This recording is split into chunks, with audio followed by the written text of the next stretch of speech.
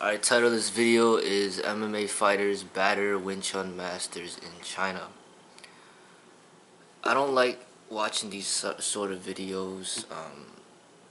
One person sent me one of these videos and I just deleted it because I don't care to watch this stuff, and I just don't like this stuff, you know. But the difference today is one of my students that I trained directly sent me this video, and I watched the video. You go to the 8-minute mark and it's maybe like 2 minutes long, and you can see what goes on. I'll put the link in the description section of this video.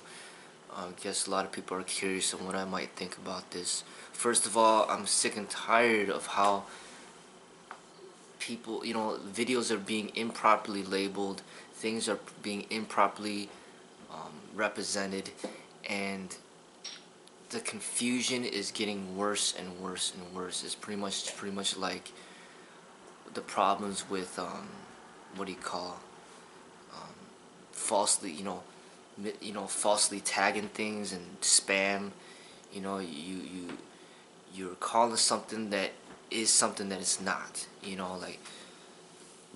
Somebody says, hey, woman throws up all over the floor in a video, and then you watch the video and then it's a guy, playing basketball. Well, why is the video titled woman throws up all over the floor, but then the video is not even a woman, it's a guy playing basketball?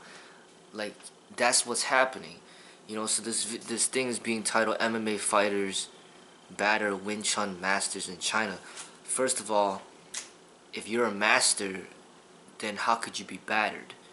Like, a master is somebody who has perfected what they do, so he cannot be battered. And just the fact that people claiming Wing Chun is just a bunch of nonsense. But anyway, in the video, the so-called MMA fighter just starts beating down the Wing Chun practitioner. So a more proper label might have been MMA fighters batter Wing Chun practitioners, Wing Chun students, Wing Chun teachers, but don't call them masters, okay?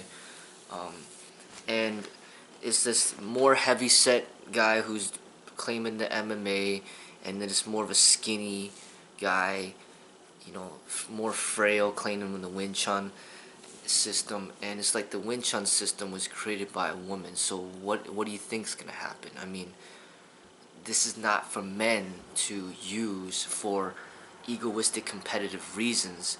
Basically, the style is not for men at all. The style is for women to defend themselves against men during exigent circumstances, during survival situations. It's some basics of combat that they could do to protect themselves. That's what the Wing Chun system is for. Even during Bruce Lee's time, he exposed the weaknesses of that, and he had to transcend that system and create his own way that is beyond Wing Chun, beyond Tai Chi, beyond Chole Foot, beyond Shaolin, beyond karate, beyond anything that's available, because it was his own unique way that was based on his experience and based on what was effective for him. Now, like, when it comes to, this is just, first of all, and then in the video, it's not even really MMA, because MMA is associated with the cage. There's no cage there. Another thing is, the guy kept stopping the fight when the Wing Chun practitioner was falling to the ground. That's not MMA either, because MMA doesn't stop the fight when just because somebody falls down. MMA promotes and encourages them to continue to keep beating on them. So this was not really MMA being displayed either, because there's no cage, because it's not the UFC, because the rules were clearly different within this engagement. What was happening in this engagement is just basically almost like a street fight. The Wing Chun practitioner didn't have any gloves on or any equipment. The so-called MMA fighter had just these small gloves on, but it was pretty much just a street fight against a A skinny Chinese guy against a heavy-set Chinese guy. Who's gonna be better? Who's better? The skinny guy? Who's gonna get beat up? The skinny guy gonna get beat up, or the big chunky guy is gonna get beat up? You know, it's like, another thing is they're not even in the same weight class, so it's not really a fair fight either as far as weight is concerned, because you don't want to pair up a very skinny person with a large person, because the large person is just going to overpower and overwhelm the skinny person. That's why there are weight classes in boxing. That's why you don't see Floyd Mayweather fighting against Anthony Joshua. You know, Anthony Joshua is like 6'7" and like 240 pounds or 280 pounds against Mayweather, who's like 145 pounds. I mean, you don't see that because it's too dangerous. Somebody's gonna die in the ring, and typically it's gonna be the smaller person. So the weight classes is just, of course the big guy has an advantage. You know, he's just basically manhandling the skinny guy. So it's not labeled properly. MMA fighter batters Wing Chun masters in China. First of all, it's not even a masters. It's just one person. It should have been just heavy-set fighter batters a skinny practitioner in China. That's a more accurate description of what happened, but they don't label it that because it's not going to generate any publicity.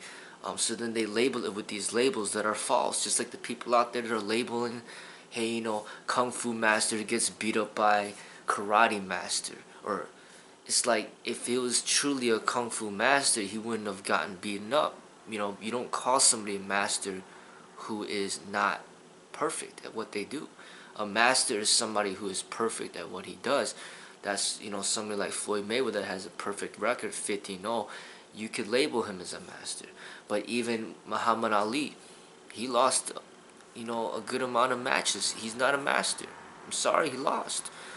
Even Mike Tyson, he was good, but he wasn't a master. He lost.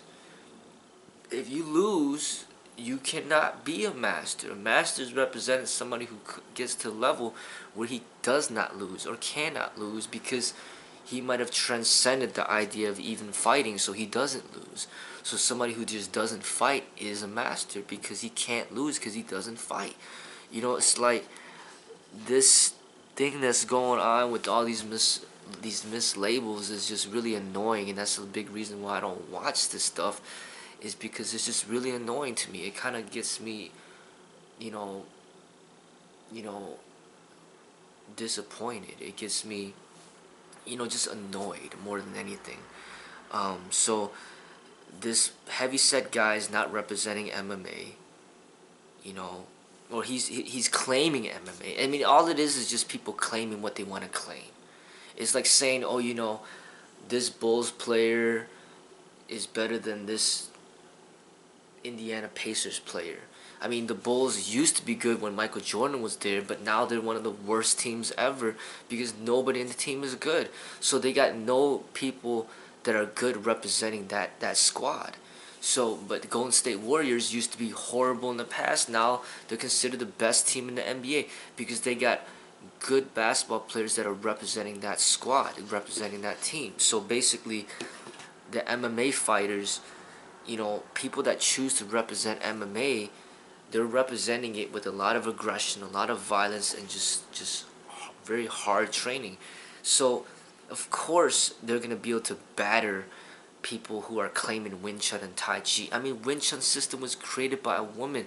Tai Chi is for old people. So, what you expect, like, you know, these old people, and you expect a system that's created by women to just all of a sudden overpower, like, people that are trying to represent MMA that are like athletes.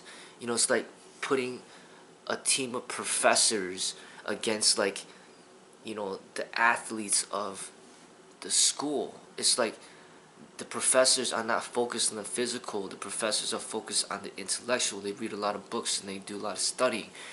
But then the athletes do what they do. They play their football, they play their basketball, they play their sports, and they're good at that.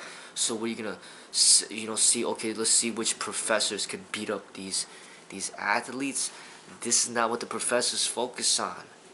So it's like the Tai Chi is for health, for the older people generation, the older people that practice the martial arts. That's what Tai Chi is known for.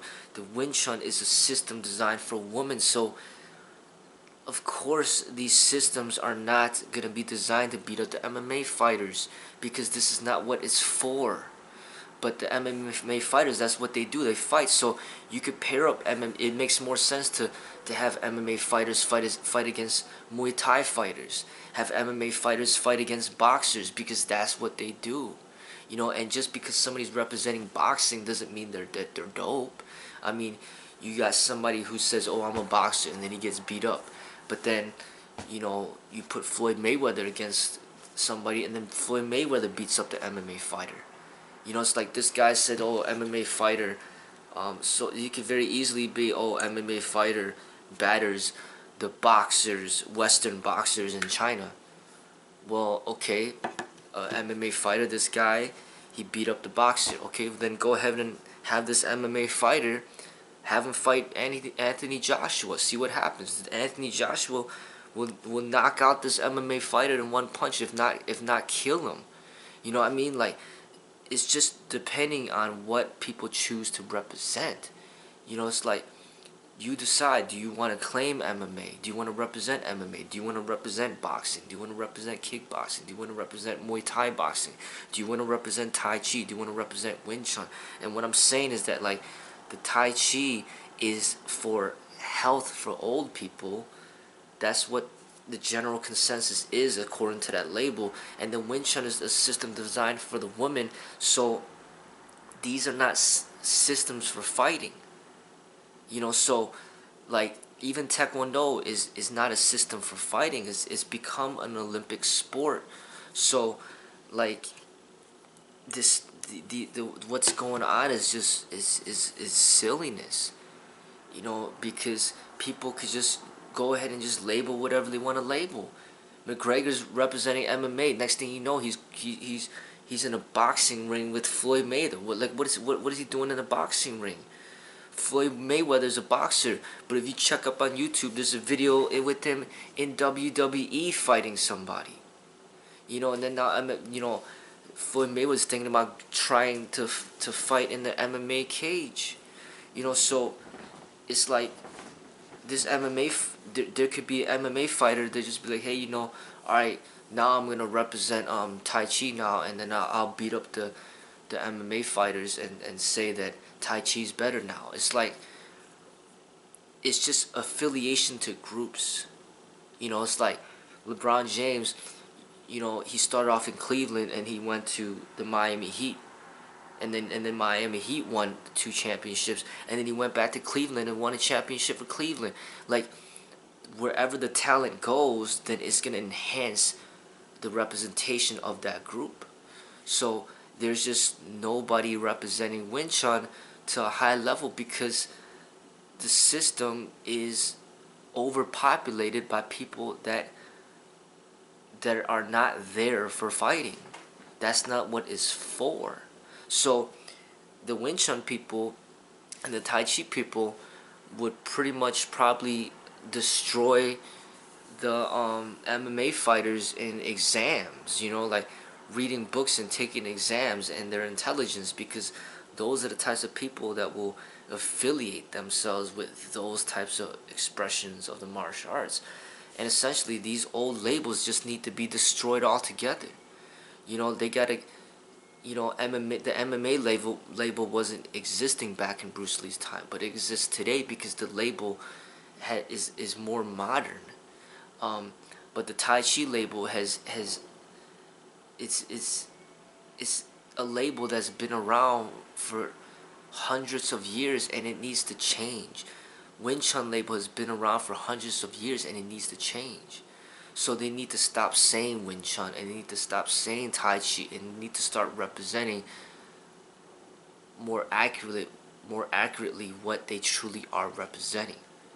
But they're not doing that.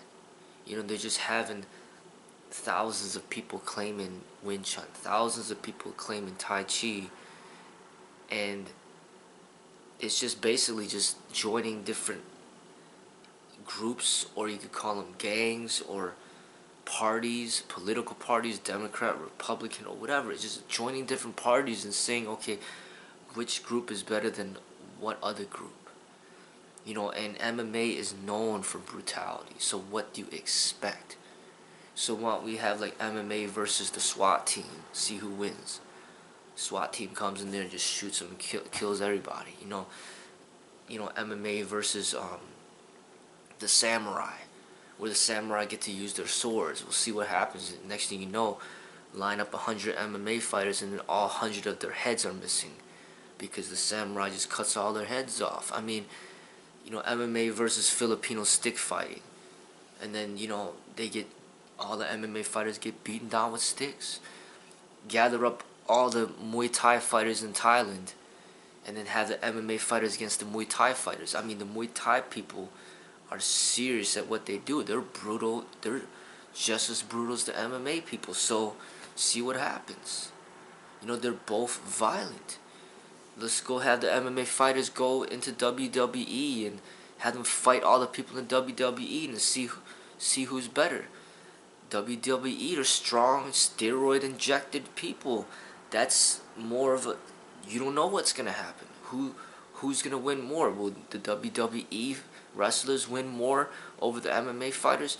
Have the MMA fighters fight against the whole NFL football teams, all of the people. See who's gonna win. That makes more sense. MMA fighters fighting against the whole NFL football team. Let's see who's better at fighting. But if you say the MMA fighters and then you put them against, like, you know, the junior high chess club, I mean, what do you think's gonna happen? You know what I mean? The junior high chess club, they're not there for fighting. Okay, let's have the MMA fighters go against the high school swimming team. It's like, what do you think's gonna happen? The swimming team is not there to fight.